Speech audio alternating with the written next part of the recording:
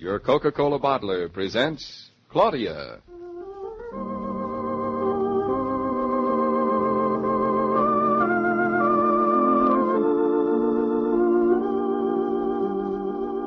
Claudia, based on the famous play and novels by Rose Franken. Brought to you, transcribed, Monday through Friday, by your friendly neighbor who bottles Coca-Cola. Relax, and while you're listening, refresh yourself. Have a Coke.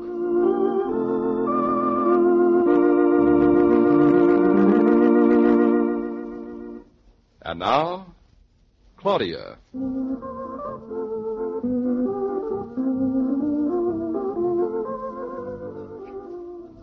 You certainly dawdle over your breakfast. What are we waiting for? Aren't you ever going to give me some sugar? What for? I might want to put some in my coffee, and I might want to put some on a bird's tail. That is salt. Salt's just a city child's idea.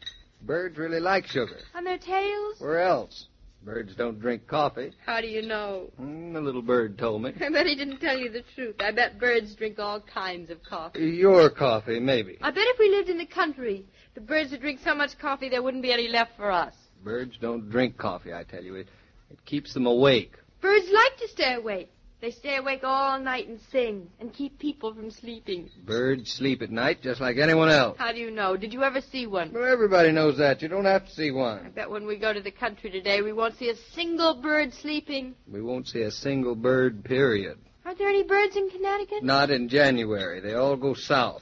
Where exactly do they go? Oh, south. You said that, but where south? Well, that all depends on the bird. You don't know. No, I don't know. But all I can say is if the birds don't stay in Connecticut all winter long, I don't see why we should. Are birds so much better than us? So much worse. They don't have a house like the one we're going to look at today, if you hurry. Lots of birds have houses. Nice houses, too, and trees. David, wouldn't it be exciting to live in a tree? It would be exciting. How would you like to live in a tree with a girl who even falls off of a stepladder? Every time I'd fly out to the office, I'd expect to come home to find you sitting under the tree with a nice big shiner. Do birds get black eyes? Oh, you would. There'd be a professor standing over you with a magnifying glass saying, My, what a rare species. This gentleman is the only black-eyed Claudia ever seen in Connecticut. Now, come on, finish your breakfast and quit stalling.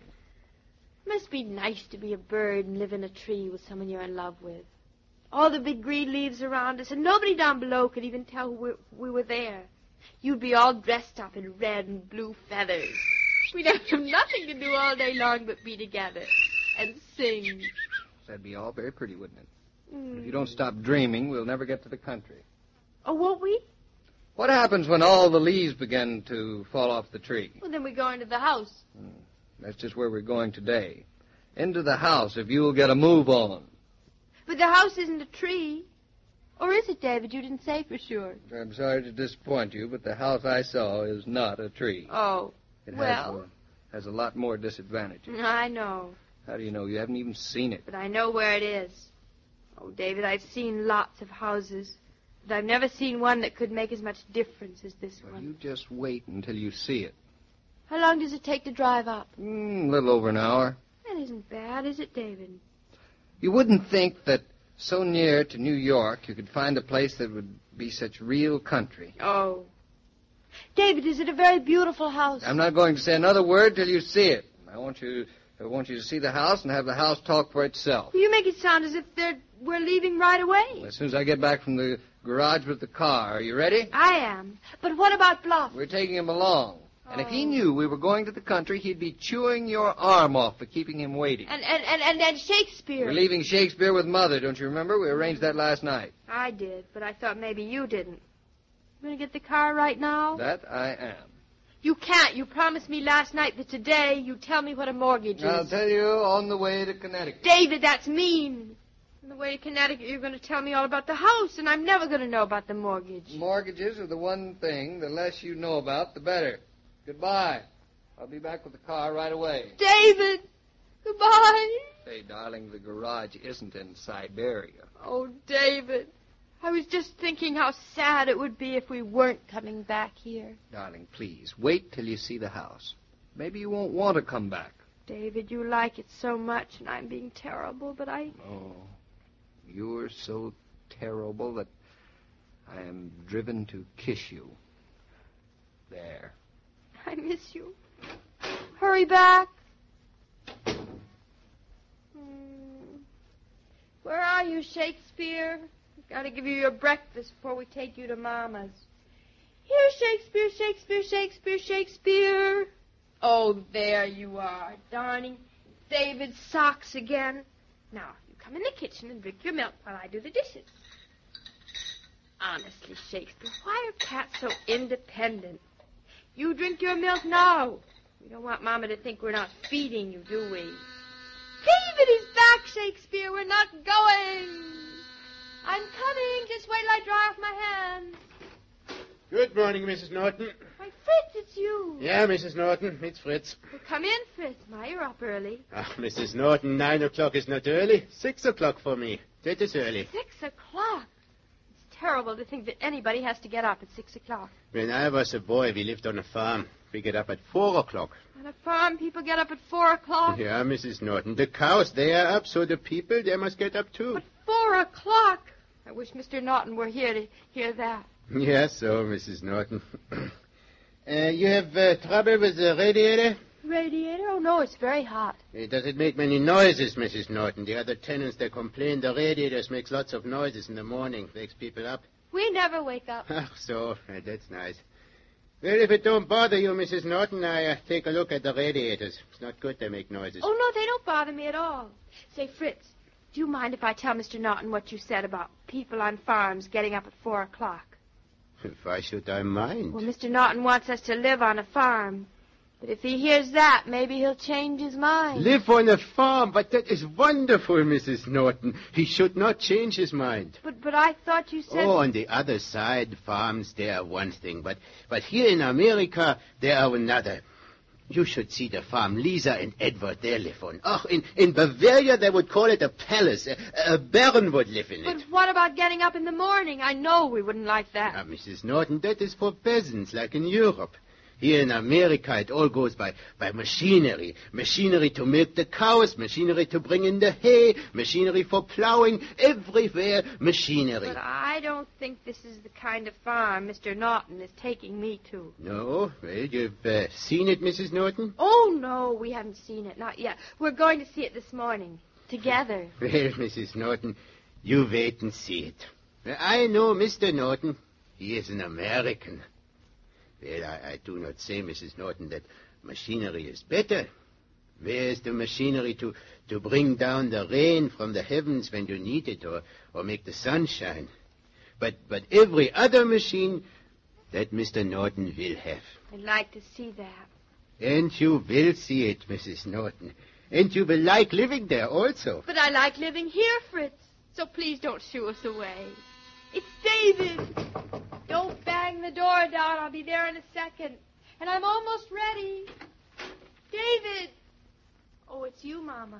I'm your mother, too. I thought I was only the cat sitter. We were going to bring the cat over to you, Mama. You can't expect me to sit home all morning waiting for a cat to come calling. I've got other things to do. Hello, Fritz. Good morning, Mrs. Brown. Well, I'm just going. Fritz and I were just talking about farms, Mama. Fritz lived on a farm. Did you, Fritz? Oh, but that was in Europe. Here, farms, they are different. Fritz thinks a farm is a wonderful place to live. And he's sure that the one David likes will have all kinds of machinery on it and things. Well, from what David said last night, I'm not sure that I... Oh, and Julia called, and when I told her about it, she said there's some very beautiful farms around Eastbrook. I never think of Julia as exactly a milkmaid. How does she know? Oh, Nancy Riddle, who's a good friend of hers, lives up near there. Julia says she has a wonderful place. I don't doubt it. The Riddles always do. I bet that's just what David's farm is like. Great big place with a long drive going up to it with trees on both sides. David didn't say anything about a long drive last night. Oh, you know David, Mama. He's trying to surprise me. Just like bluff. David didn't sound to me as though he were doing any teasing. He sounded far too excited. Oh, Mama, now don't be silly. I know just what the house is going to look like. It has white fences all around it. I've always loved those white fences. The fact that you love them is hardly a proof that they're going to be all around your house. David loves them, too. How do you know that? He must, because I do. If he knows you do, Mrs. Norton, of course he does. Now, if you excuse me, I go downstairs to see about the radiator there. Oh, Fritz, you mustn't go yet. You've got to tell Mom all about the machinery. What machinery? Well, the machinery on the farm, of course. They're machines for milking and plowing and bringing down rain and waking the cows up and all sorts of things. But Fritz hasn't been there. Of course he hasn't been there, but he knows all about the machinery on farms. No, I do not know about it, Mrs. Norton. I mean, I was an old-fashioned farmer. I believe in the machines that God made, my hands. But for the young people, well, it's not the same. I don't think it's going to be like living on a farm at all. If Fritz is right about all the wheels going around, it's going to be like living inside a watch. And it has window boxes with ivy. Don't you like ivy against a white wall? And a fine big door with a white porch thing over it. Don't you remember David talking about the door? I remember him talking about the door. I also remember a movie called Gone with the Wind, which you and I saw together. You mean you think the farm is going to look like Tara? I mean that you think it is. I know it is. But that was the South, Claudia, and this is Connecticut. That was a mansion, and this is a salt box. What's wrong with salt boxes? Don't you remember David saying there was a valid appellation for a... You remember what he said? I remember. Better than you do. Besides, David likes it. I know he does, and it won't be polite if you're too disappointed. How can I possibly be disappointed when I know what it's like? Oh, Mom, I'm just busting with curiosity to see it right now. Not a soul could guess from seeing your face. But, Mama, what'll I do when I see it? I don't want to leave here. Well, you are leaving here in about 2 minutes, and you better not keep David waiting. Say I won't. I'm going to put my coat on right now. I'm going to wear the tweed one for the country. You better wear the beaver one for the cold. And don't put it on yet. You'll only get overheated. David will be here any minute. Well, Mrs. Norton, I think I go now, and I hope you like the farm. I'm going to love it, I think. That is David. I wonder what's been keeping him. David? Hello. Hello, Mother. Hello, Fritz. Hello.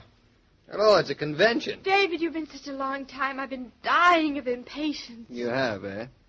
When I left, you could hardly drag yourself away from the table. What's happened? Fritz and Julia and Mama have been telling me what the farm is going to be like.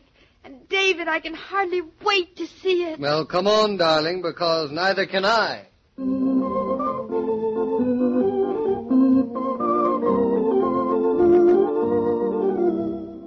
This broadcast of Claudia was supervised and directed by William Brown Maloney.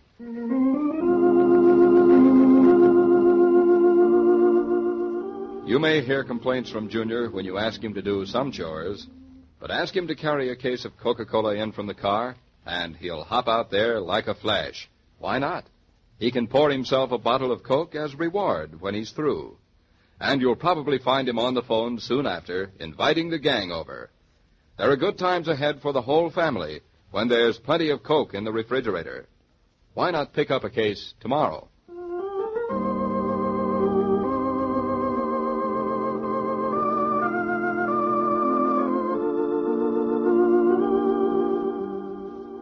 Every day, Monday through Friday, Claudia comes to you, transcribed, with the best wishes of your friendly neighbor who bottles Coca-Cola. So listen again tomorrow at the same time.